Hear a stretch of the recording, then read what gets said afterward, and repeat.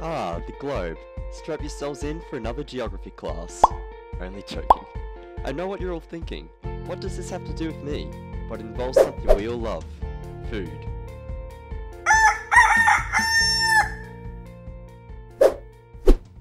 So what problems do our fellow farmers face? There's toxins which are harmful to us, and even animals, which can result in death. There's also a decline in soil fertility, which is caused by the loss of organic matter in the soil. There's also annoying wind and water erosion, even the lack of irrigated farming areas. And let's not forget about those local pests and fungi, which can develop a resistance to certain pesticides over time. So what exactly is the solution?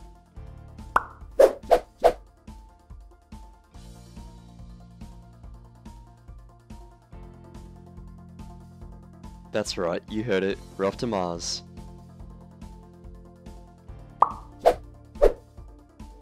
The Mars Exploration Rover made by NASA features a variety of different tools which can be adopted for agriculture. The first tool of the rover includes the Rover Environmental Monitoring Station, which allows it to collect weather data such as atmospheric pressure, humidity, ultraviolet radiation at the Martian surface, wind speed and direction, air temperature, and even the ground temperature. The next tool is the Dynamic Albedo of Neutrons. I know it sounds complicated, but you can just call it DAN. DAN is used to search for water and ice, and it does this by using a neutron detector. The Alpha Particle X-ray Spectrometer is used to measure the abundance of chemical elements in rocks and soils, which is brilliant news for farmers. The rover even has its very own camera, which can record HD video and take pictures. The Chemistry and Mineralogy, or the ChemMin unit, monitors and looks at the abundance of certain minerals. The ChemMin can also drill into rocks, collect the powder, and place it in the sample holder, ready for analysis. It can even use a scoop to collect soil. So what exactly does this mean for farmers? The Rover Environmental Monitoring Station can be adapted to allow farmers to keep track of data like the temperature, which can be linked to automatic irrigation systems. Additionally, wind speeds and directions can be monitored, which can give farmers the ability to prepare for heavy winds and even potential storms.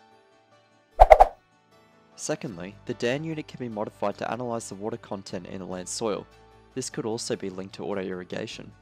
The Alpha Particle X-ray Spectrometer, or the APX unit, can be adapted to allow an agricultural rover to measure the chemical elements in the soil. This can also determine the quality of the soil, allowing farmers to cater for optimal plant growth and health. The HD camera can be operated remotely via Wi-Fi connection, and will allow the farmer to keep track of the agricultural rover.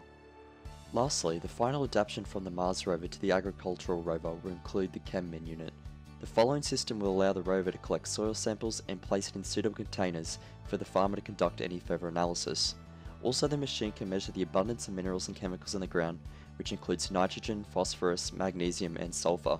These levels, along with the exact coordinates of the measured levels, are then saved to the cloud and can be monitored in real time via the Wi-Fi connection. Farmers can manually override the agricultural rover and control it utilizing a Wi-Fi connection along with their multitude of devices, such as computers and smartphones. They can also retrieve real-time data analytics such as the rover's status, coordinates, power levels, schedule, and even the location of the soil samples collected. The end result, you may ask? A multifunctional rover capable of monitoring the soil's water content and minerals alongside abilities such as the monetization of the ground in air temperature, humidity, and wind conditions. Easy monetization is only a tap and slide away, with the ability for farmers to analyze and control the rover remotely from the comfort of their home. A total deliverance of complex technology made simply easy for agricultural workers. The farming of the future. Authorised by the Australian Government Camera.